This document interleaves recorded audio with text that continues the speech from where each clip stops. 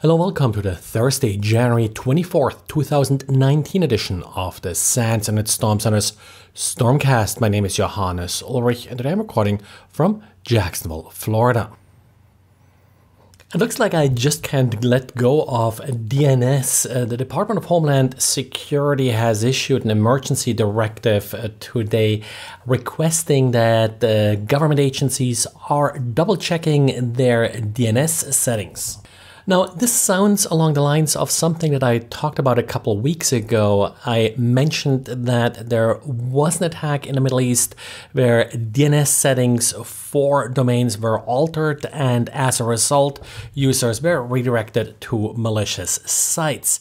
So what DHS is warning about actually sounds quite similar. They're talking about credentials to DNS administrative consoles being compromised and then used to modify DNS settings, in particular for the mail server and, of course, the name server. Like I mentioned back then, that's something you should definitely pay attention to and something you should have some monitoring in place in order to detect if anybody is tampering with your domains. The tricky part to detect often is if someone added a new host name. That can often be used for phishing, like someone adding login.mydomain.com in order to then use this in a more targeted phishing attack. Now, one of the more challenging aspects often of firewalling is to properly restrict outbound traffic from clients. And this hasn't gotten easier, of course, with everybody moving to cloud services and cloud services not necessarily using a fixed set of IP addresses.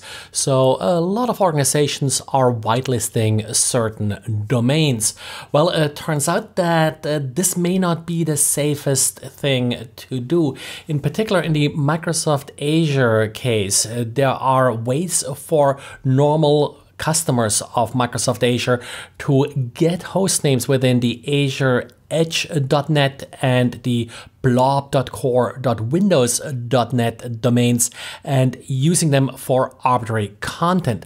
So if you whitelist these particular subdomains, you may inadvertently opening up yourself to a whole set of sites that are not actual Microsoft sites and where content could potentially be malicious. So, for example, if you're using Skype, Skype really doesn't deal well with a lot of middle boxes inspecting traffic. So often you see exceptions in order to make Skype work that whitelist all of Azure Edge.net and do not inspect any traffic going to hosts within that domain, which of course then opens a pretty good leak for data exfiltration. But if you do heavily rely on cloud service, in particular webmail services and the like, it tends to be quite difficult to come up with meaningful data leakage protection controls.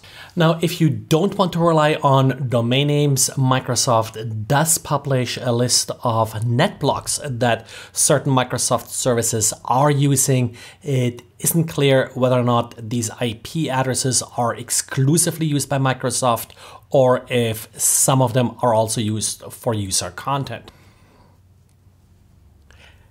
And over the last couple of years, if you wanted tech support, in particular from ISPs and the like, one quick way to accomplish this is, well, to contact them via Twitter, and often you get better support than calling the helpline.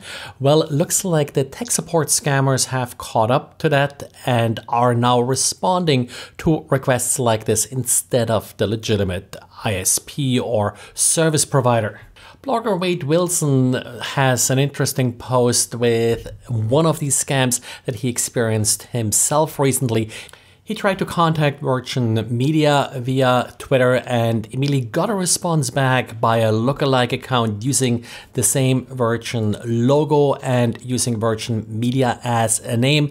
The Twitter handle was Virgin CS Media, so really just 2 extra letters, so customer support or whatever you want to translate this CS to. Luckily, he didn't fall for it, but instead was able to string the scammers along and even obtain their IP address by tricking them on clicking onto a link. Twitter has shut down this particular account for now, but of course there will be more. If you see any of them, well, report them to Twitter, but also drop us a note and let us know if you ran into a scam like this.